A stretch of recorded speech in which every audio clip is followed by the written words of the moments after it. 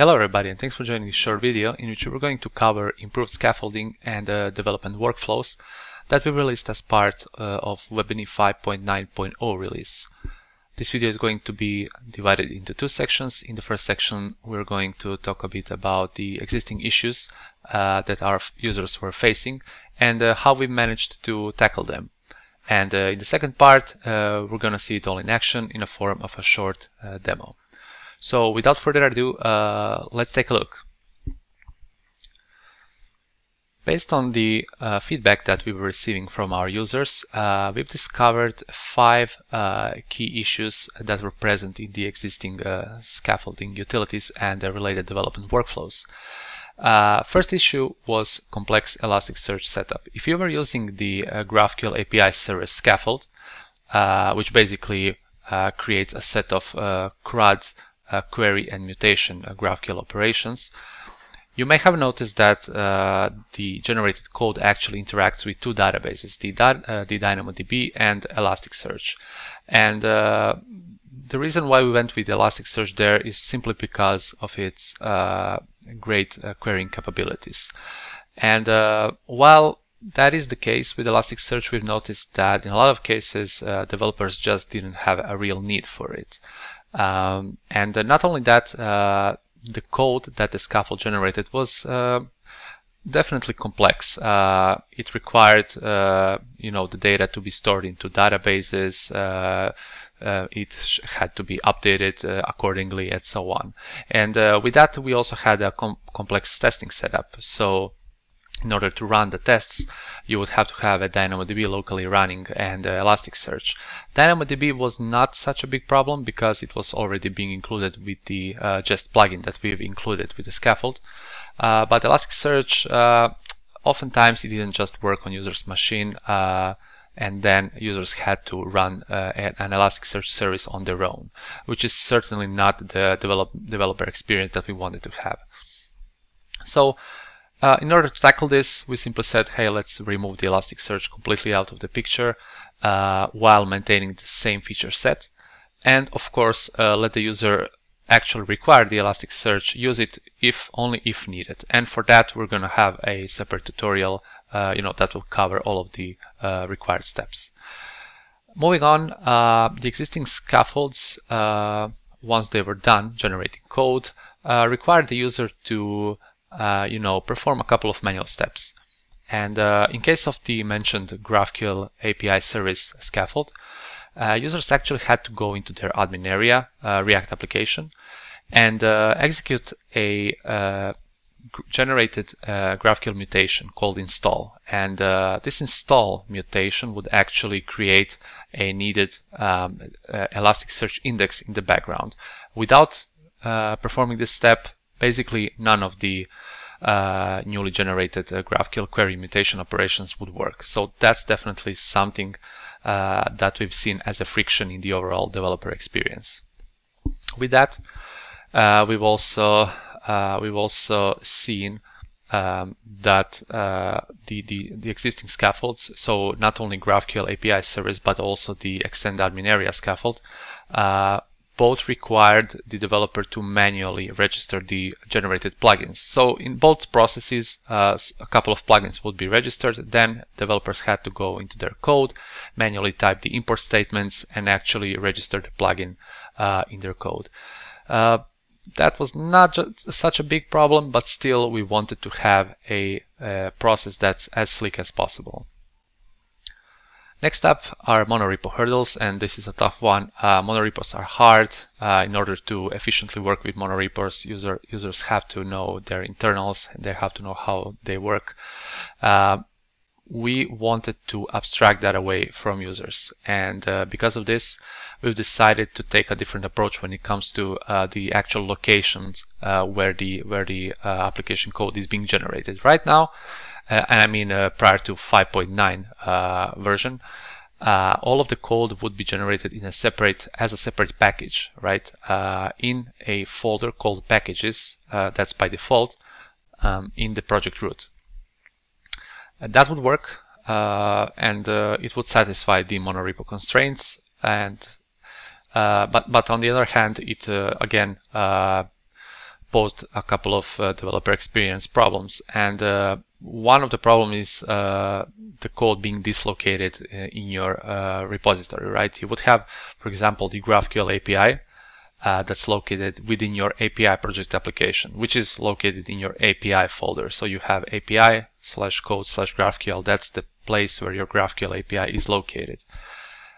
With that, the previous version of the scaffold would actually generate code in a separate packages folder. So in the end, you end up with two folders that one is importing the other, and that's something we've seen users would get confused sometimes about, and we wanted to make that easier. And of course, there are a couple of other problems. We've seen numerous times users approaching us saying, "Hey, I've made a code change, and the code change just wasn't reflected in my browser or in my GraphQL API side." That was mainly because of the misuse of the Webiny watch command, or previously the Webiny workspaces command. In order to run watch sessions on all of your packages that you might have in your project, upon running the watch command, you actually had to list all of the packages that you want to watch.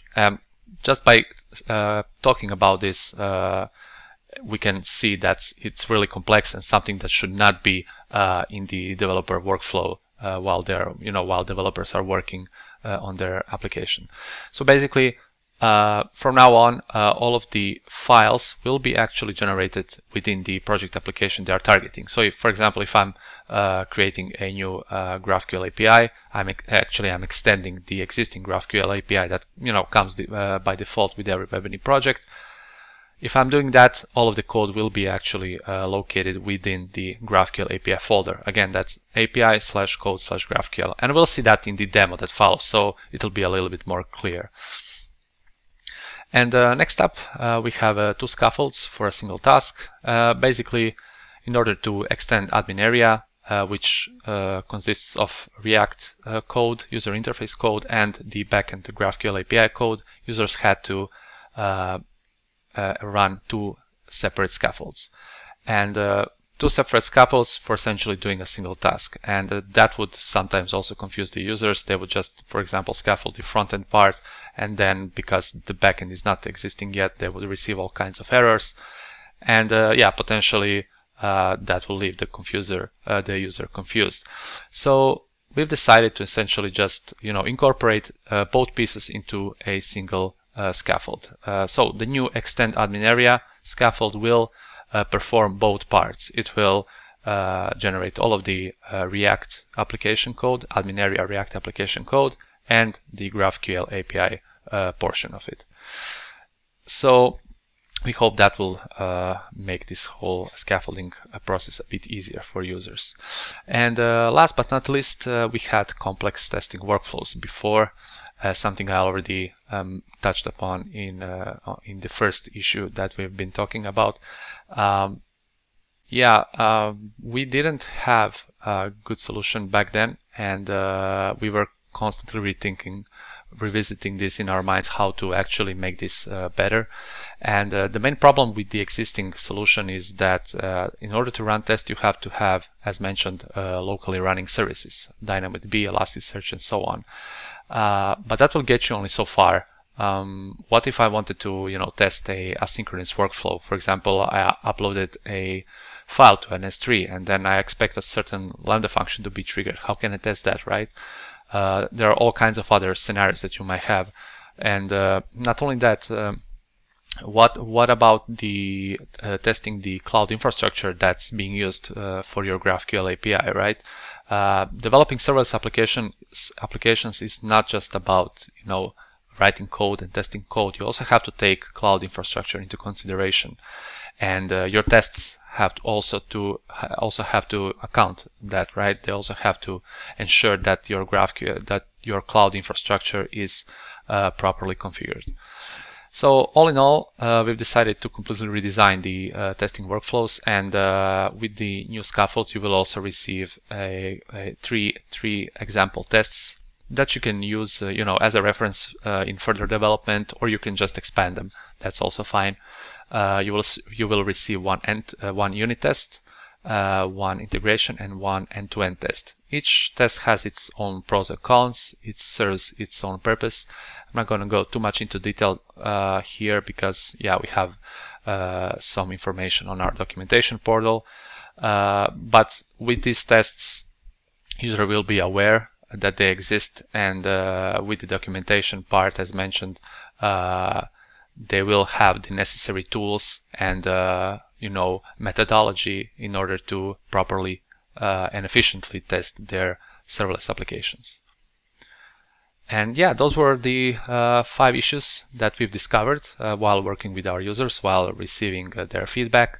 Hopefully this will make things a bit easier, and we will see actually that in the demo that follows. So let's take a look at that. Alright, in front of us we have a new 5.9.0 Webiny project, and we're going to use the extend admin area scaffold in order to create a new admin area module, and of course the supporting GraphQL query and the mutation operations. And before doing that, we're just going to run a couple of watch commands here on the right side of the screen. By the way, I'm using iterm in order to create a couple of terminal sessions nicely aligned like this. And yeah, in the top left pane, we're going to run this yarn webiny watch apps/admin --env dev command, which will basically just initiate a new watch session on our admin area React application, and which is located in this apps/admin/code folder. On the other hand, we're going to run this yarn webiny watch API/code/GraphQL command, again with the same environment that is dev, and this will just initiate another watch session on our GraphQL API. GraphQL API is actually located within this API/code/GraphQL folder, and this is the reason why we actually didn't just type API here. Because that would initiate a watch session on the whole API project application, which is certainly something that we don't need. We only want to watch the code for our GraphQL API. And another thing I wanted to mention here is that running these 2 commands is not really necessary. I just wanted to do that purely for demonstration purposes. We'll see later while the scaffold is generating application code. These 2 watch commands will pick, created code changes and will build the code and deploy it into the cloud accordingly. So that's going to be something that's nice to see. Yeah, I'm going to write this. I'm going to run this webiny watch command here, and now we can proceed with the scaffolding. So in this bottom pane here, I'm going to run the yarn webiny scaffold command. Alright, here's the list, and in front of us we have 4 available scaffolds, and you can notice that with each scaffold we have a short description now, and also where possible we added this learn more link, which once clicked of course will navigate the user to the relevant documentation article. And yeah, with this list we're gonna just choose the first item here, which is extend admin area. Once selected, we are presented with 3 questions. The first question is where is our GraphQL API plugins folder? And the default value is fine. It's API/code/GraphQL/src, and inside of that we have this plugins folder here. So we can go with the default value here. And the next question is pretty similar to the first one. Again, it's asking us where is the plugins folder of our admin area React application, and again the default value is just fine. We have this apps admin code src, and then inside of that we have this plugins folder here. So again, pressing enter will be just fine. Finally, we get to enter the name of the initial data model.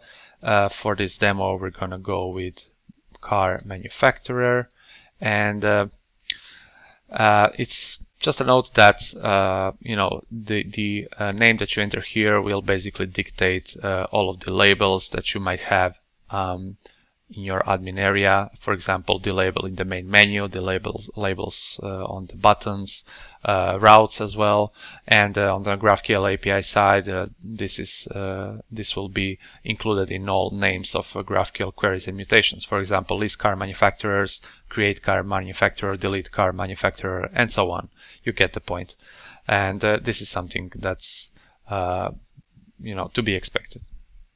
So we're going to press enter here, and that's basically it. Now we are faced with a confirmation screen, basically telling us where all of the plugins will be generated. We already talked about that, so for now we're just going to type in Y as in yes and press enter. So scaffolding has begun, and we're going to wait for a couple of seconds for it to finish. And as it's doing its thing, we should be able to see additional output in different panes that we also have here. So scaffolding has finished, and as we can see, we have the next step section here, which is often useful for new users, telling them what are the watch commands that they can run and start development. And we also have a couple of links that will lead the user to additional documentation articles where they can find more information.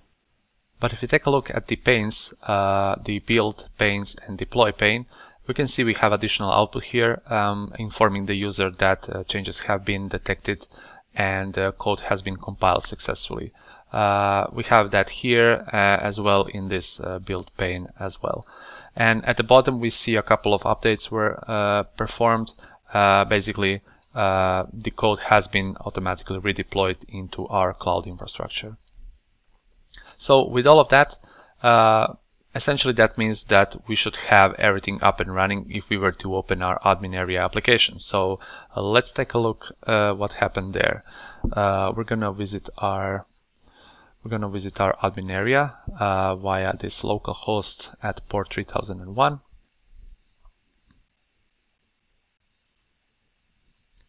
Okay, we're at the main screen, and if we were to open this main menu here, sure enough we can see we have a new car manufacturer section, and by clicking on this link we can go we are navigated to the main CRUD view, which is essentially a view that consists of two sections. On the left side we have a simple data list, which of course we can use to list car manufacturer entries, and on the right side, if we were to click on this button, we would get a simple form with which we can create or update existing car manufacturer entries.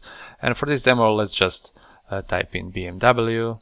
This is a short description. And if we were to press Save Car Manufacturer button, sure enough, we have this new car manufacturer entry in the list here, which basically means everything works correctly. And from this point, we can continue with further development. We can basically expand the car manufacturer entity with new fields. We could add maybe some business logic processes, or maybe introduce new cloud infrastructure resources if we need, and so on. And yeah, with this, I guess this is the end of this demo. I'm happy I've been able to show you this today, and I hope that you might find this useful. In any case, if you have any feedback, comments, suggestions, or even a critic, yeah, feel free to post them on our Slack, on our community Slack. We're always there. It's webiny.com/Slack. We'll be glad to have you there. And yeah, thanks a lot again for watching this video, and I'll see you in another one. Thanks a lot.